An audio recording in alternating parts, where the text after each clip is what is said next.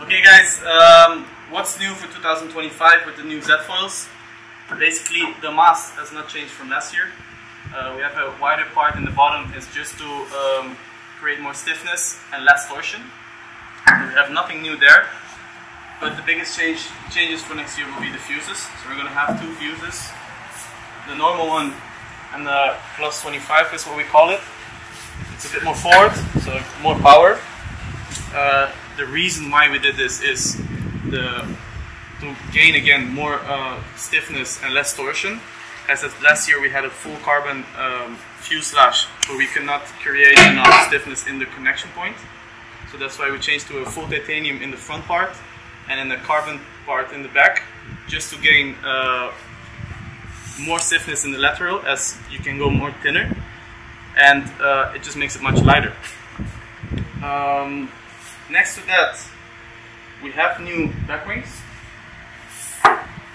with new little shims, which is easier to apply, and we have these little pins to keep it on. The back wings have changed.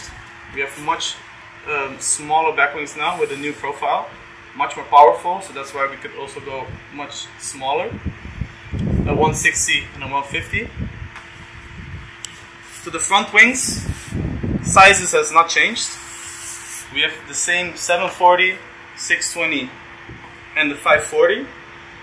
The part that changes is that we have a new profile, so it's much more powerful.